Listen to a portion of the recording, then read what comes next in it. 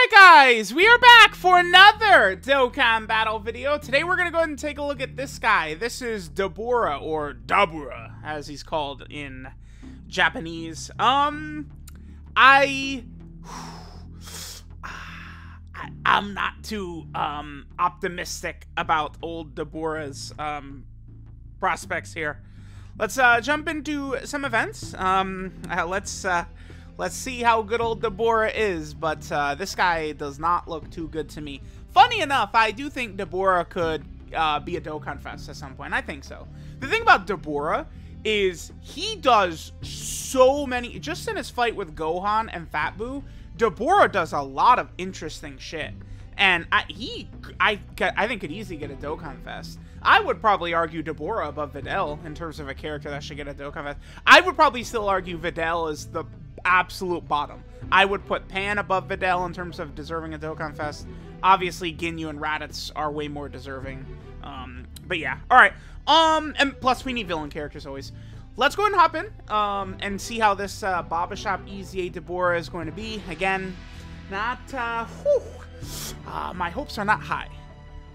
Alright guys, we are here in an event with our boy Dabura. Alright, so let's go ahead and take a look here. So, Dabura is very similar to a lot of these other Baba Shop EZA characters, right? He's going to have sort of the same baseline of abilities here. He does get 30% defense from his super attack effect, which is fine. The big problem with these characters, though, is needing all these orbs. Maybe if they created their own orbs, that could certainly help a bit more. Right, Dabura gets the 30% attack and defense and a high chance to stun the attacked enemy with 3 key spheres. Now, the stun could certainly be good in Super Battle Road stages. I mean, here's a bit of the issue here, though. Poor Dabura, right, has Boo Saga, Sibling Bond, Terrifying Conquerors, and Corroded Body and Mind. Not exactly a ton of spots to use him. He does support int types, though. He gives, right, the int type 2 key, 30% attack and defense. Then he also gets a 50% attack and defense with 5 or more key spheres obtained.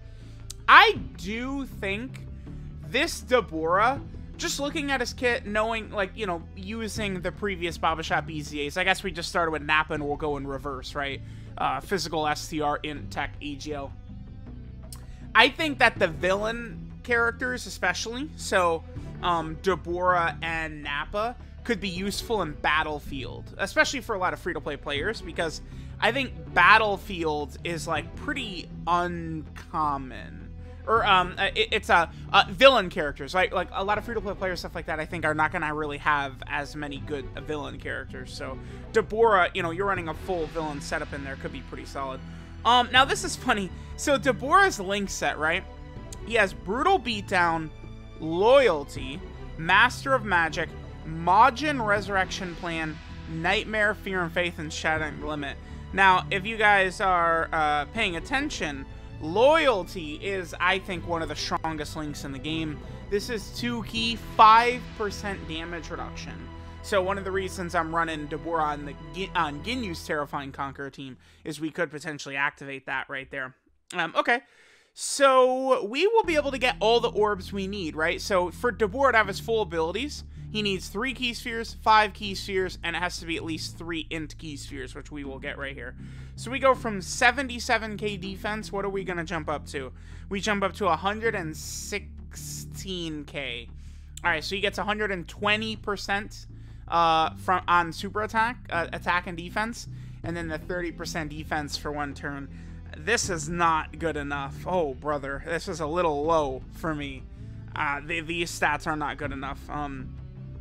Considering the high orb cost as well, oof. Yeah, because, I mean, Dabura is not going to have the luxury that Master Roshi had, where, you know, we could be running him on this insane, like, you know, Dragon Ball Saga team with the Kid Gokus flying everywhere, literally carrying the team to the heavens just with how ridiculous Kid Goku is. Dabura doesn't have the luxury of Kid Goku floating around this team, giving him everything, right? I'll be honest, just at an initial glance already, I feel like this Dabura is Battlefield, and that's it. I think is probably what we're gonna see from this guy. Okay, I mean, we'll keep these same couple of links active with Vegeta 94k right here. I mean, this is a pretty... I'm going to do orb changing just because this is a very decent rotation. You know, having Vegeta and Garlic Jr. here, we're getting 90% support. So I think I would like to do orb changing so we could see Dabura with his full passive up right here. Of course, I'm going to want to make sure to get a rotation or two where he doesn't have his passive and stuff like that. 133 right here. Again, he gets 120% on super attack, and then he's going to get the 30% from his super attack effect. But it's still like he's still like he's going to get over 300k, but 300k is not the magic number. If there's like a magic defense number, especially for extreme class units, I would argue it's 400k, not 300. 400 for some of these characters, you'd want them to at least be able to double-digit tank red zone bosses normals. I feel like if you can at least do that, that is good. But not be able to, you know, if you're taking 90k per normal from these red zone bosses, you're done, right? Like, that's not going to be ideal. Let's look at Dabura, a couple more rotations. I do want to get him next to Xeno Dabura, and I would like to see him with, like, no orbs, but this guy is looking pretty bad to me. Alright, guys, we will continue to get a couple more rotations for Dabura before we finish up. I actually don't even really know how much... Dude, Dabura's sprite is gigantic. Oh, my God.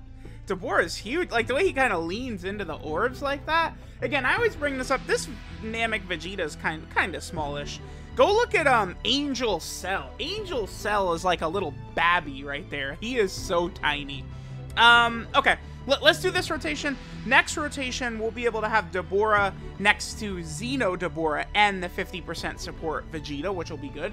And then after that, I do just want to make sure we get a rotation where we see Dabura with only like one orb.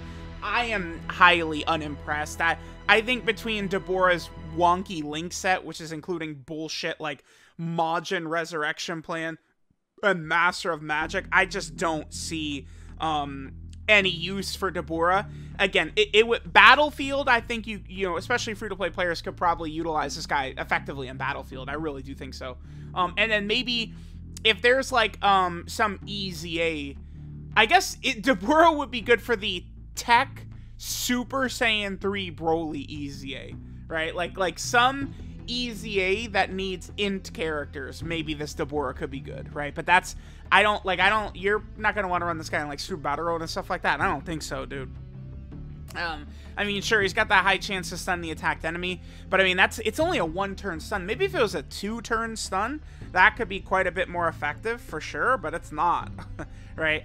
All right, now this might be his best turn right here, that we'll see from him, because next to Xeno Dabura, we of course have got a lot up right here. Let's go ahead and get our orbs. By the way, Dabura is able to super attack at what key level does he super at? 9 key.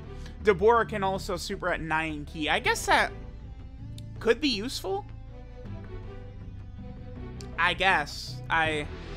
If he was stronger, maybe I'd care more.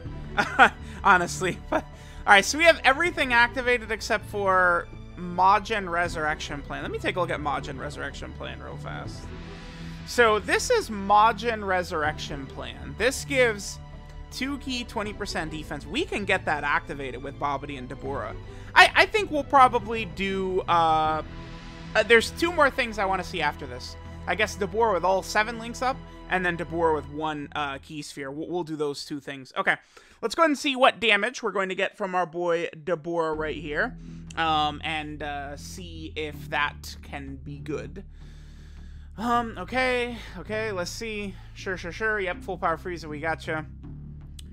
Alright. Dabura. Can he break past the confines of a 4 million attack stat this time? 4.3. God damn. He's ass. Yeah. And his damage goes down because he...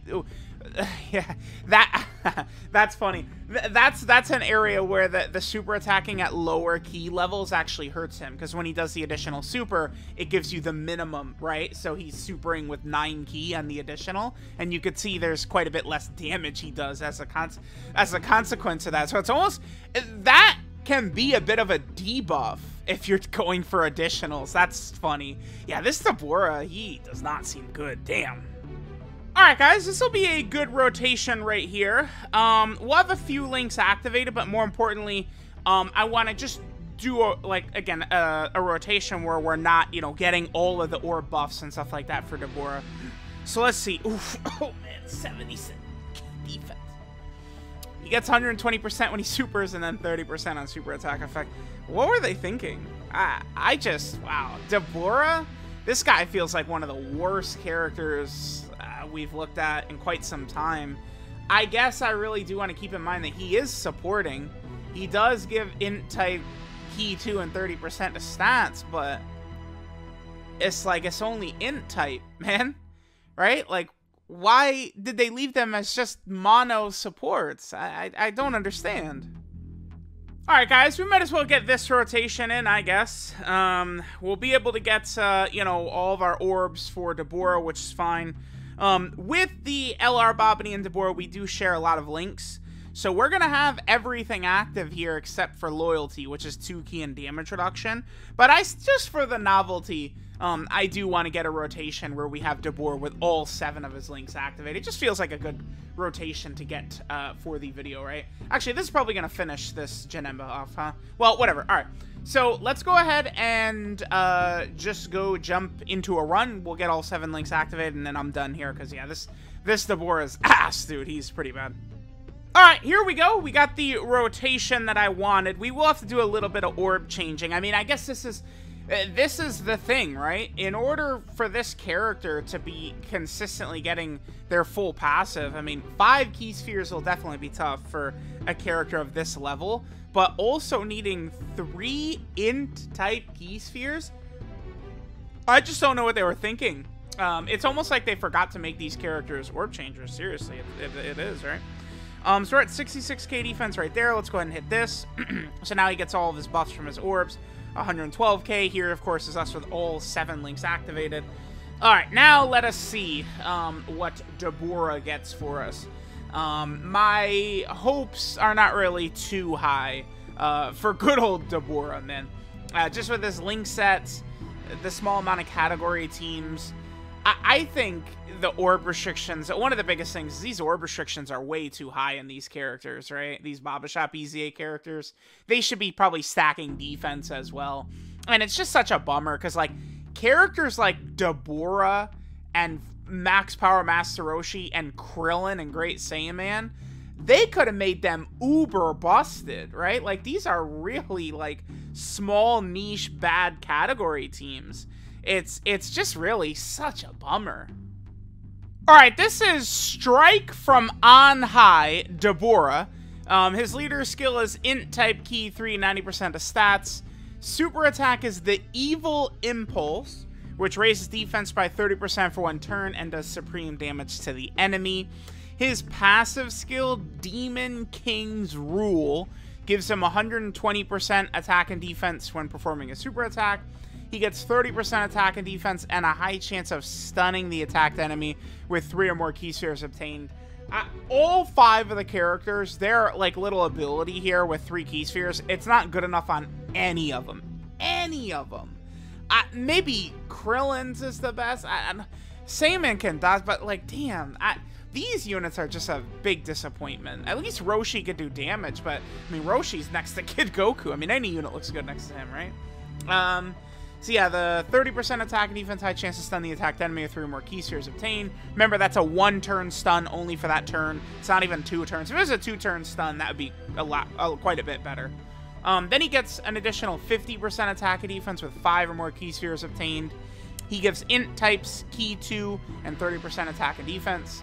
And then int types get an additional 10% attack and defense with 3 or more int key spheres obtained. His link set is Brutal Beatdown, Loyalty, Master of Magic, Majin Resurrection Plan, Nightmare, Fear, and Faith, Shattering the Limit. I mean, I guess, like, Brutal Beatdown, Nightmare, Fear, and Faith are pretty common, but, if they would do my idea of a Dabura Dokkan Fest, I would hope that they make him like Kid Goku, right? Because, like, that link set could spell trouble if they don't give him what he needs. His 12 key multiplier is 140%, sort of the typical number right there. And then again, Dabura is not exactly on a ton of teams. Boo Saga, you know what's funny? Boo Saga throughout the game's history has been just relentlessly two-hand stroked. But the Boo Saga team has definitely fallen. The 7th anniversary Power Creep crushed most of the game, right? I would like to advise people not to fear 8th anniversary as much. The jump to 200% leader skills, we're not going to feel a jump like this probably for a while if it does happen again, right? I just really want people to understand that the issue with that was the 200% leader skills, right? That's why so much of the game's landscape changed, and the Boo Saga team, most of these characters have just completely fallen off. So Boo Saga's in a very bad spot. Siblings Bond, not necessarily a great team for Dabura, probably. I don't know.